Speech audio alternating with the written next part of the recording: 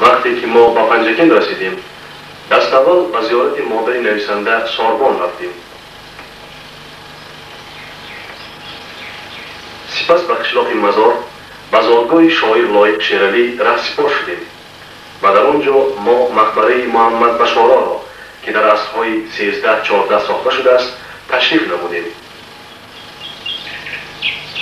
لویق اندامه ها را قبط کندن از قبط آخرینش روبایی نمایان شده است. معلوم که نوشته قدیم است، لیکن در روی دیوارهای بیرون و دیگر جاها نوشته های تازه است. بین این نوشته قدیمی و اون نوشته های تازه یکان فرقیتی هست.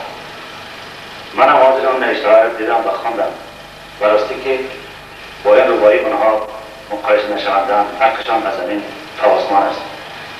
این نوشته ها مثل بسیار شعرهای امروزه هستند که نه درد دارن و نه زمان دارن و نه دل دارن و نه یک روحی زنده دارن. از خواندن اینها و این نوشته های روی دیوار بیرون و آخر شعرها آدم بسیار خجالت میکشد. چه رسد به آنکه آخر شعرها در دیوارها یا که در سنگها یا در ستونها یا در قبطهای دیوارهای امروز ثبت کنیم. بسیار واقعا خجالت آور است. یادگار از ما در این منزل غمی بسیار ماند، زان که آتش رفت اما دود در دیوار ماند. این واقعا بیت عالی شاه بیت است که راستی نمیدانم از کدام شاعر است.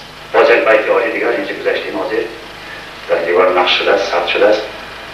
میگه که گر در همه دهر یک سری نیشتر است بر پای کسی خلد که درویشتر است.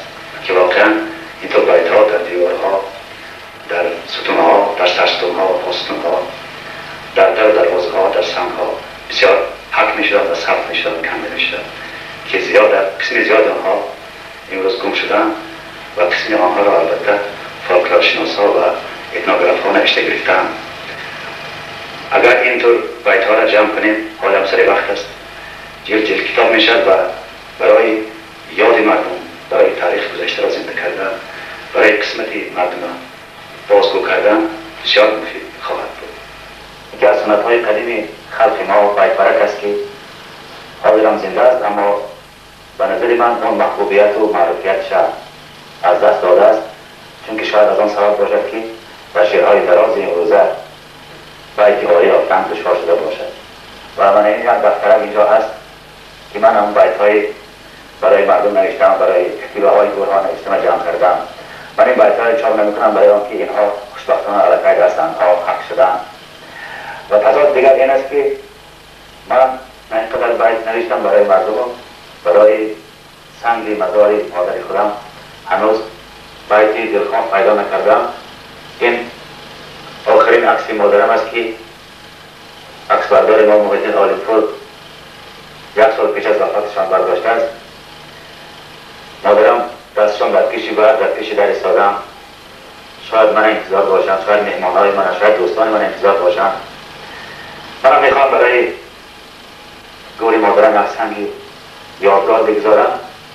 سنگ مرمر تراشیده است، تیار است، اما هنوز من بیت دلخواهم برای این سنگ پیدا نکردم. یک چند نمود نوشتم، اما هیچ کدام آنها در دل من بازگو کرده نمیتونم. سنگ تیار است و انتظار کنید است.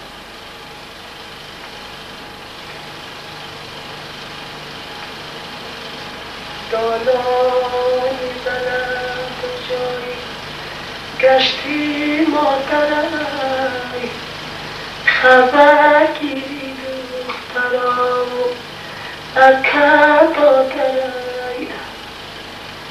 دوستان میگه خاله